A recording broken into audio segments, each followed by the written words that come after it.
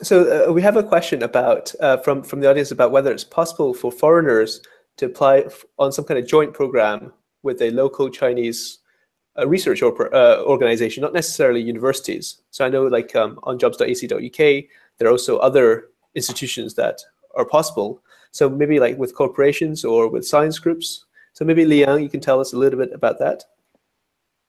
So the answer is yes. So we have fundings for those type of international collaborations.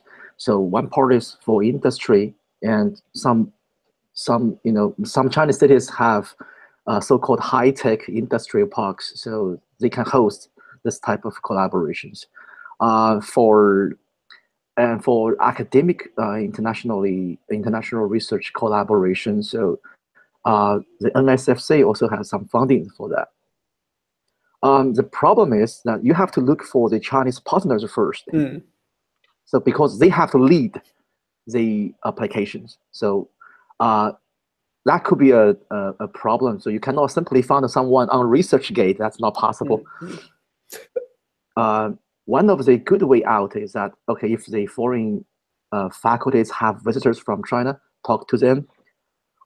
If they have a common interest, they can plan for it.